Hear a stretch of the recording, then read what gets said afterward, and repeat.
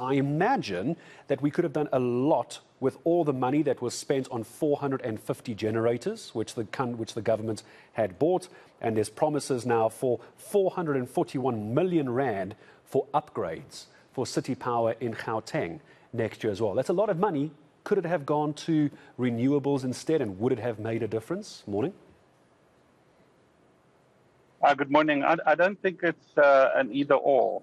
Those kinds of upgrades to our infrastructure are necessary in order to keep the system going. You can't just shut it down.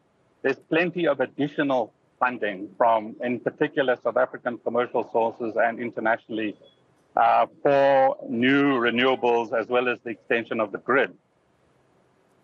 So, yeah, I mean, that's the reality of the situation. If you look at the 4.8 gigawatts of rooftop solar, that's at least 65 billion rands worth that has gone against household and business balance sheets over the last 2.5 years.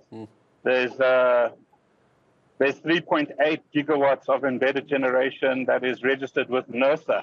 That's another, maybe 50 billion. And there's 12 gigawatts that the Operation Vulindlela and the presidency refers to as in the pipeline. That's about 120 billion. So there's a lot of funding available from other sources for the extension of our energy system.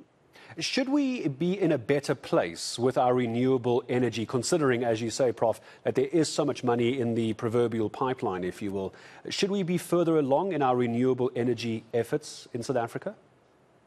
Yeah, definitely. We were one of the world leaders when we started in 2010, 2011 with our renewable energy program. We put within 5 years, there was 111 projects, 6.2 gigawatts coming onto the grid.